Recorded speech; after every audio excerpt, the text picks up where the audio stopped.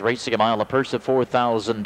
Number 1, Sundance Sensei, owned by James Taylor of Troy. Ken Holiday drives. 2 is High Five Bluegrass, owned by Lou Overstreet of Kentucky. Greg Castanup. 3, Double Prince, owned by Bruce Salisbury. Tony Wire of Ohio. Jeff Thought aboard.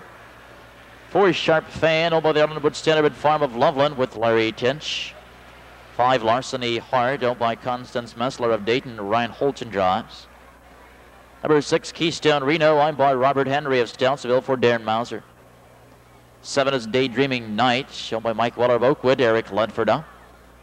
The 8-horse Matt Can Do, owned by Sam Noble Jr. of Cedarville. Chip Noble in the sulky.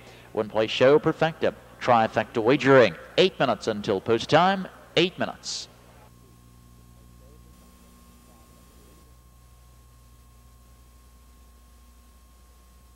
Ninth race condition, Pacers on the backstretch. There they go. And they're off, and Matt Can Do flying from the outside. Follows the getaway, and Noble is going to make the front tonight with the 3-year-old pacer, Matt Can Do. His final start before the 1995 Jug has a lead here by 3. Inside, racing a second as they swing to the upper turn. High Five Bluegrass. Sundance inside of the inside is racing a third, along the rail in 4th.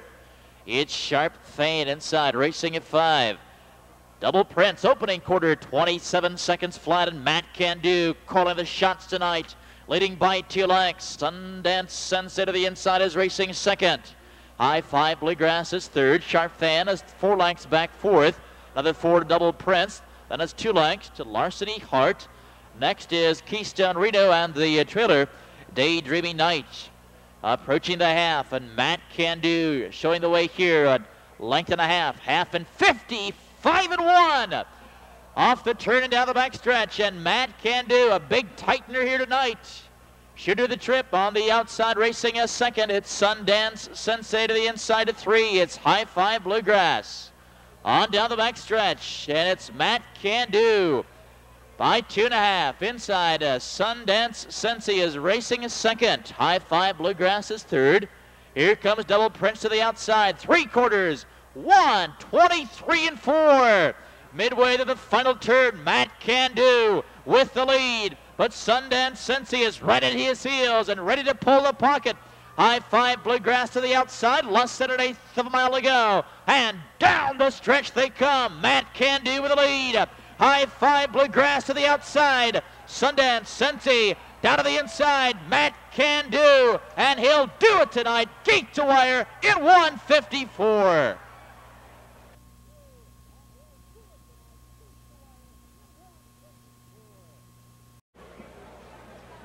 Here, ladies and gentlemen, is the official winner this evening's 9th race. A gate-to-wire effort this evening. Very determined to keep the lead, and did keep that lead. Matt Can Do is a 3-year-old son of Matt Scooter from Angel Be Good.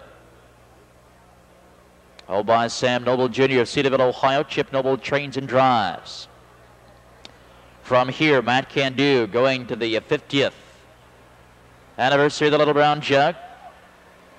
Matt Can Do has drawn post position 7 today for that jug elimination, and this certainly should be a nice tightener for the 3-year-old pacer. His first season's victory, the mile in 54.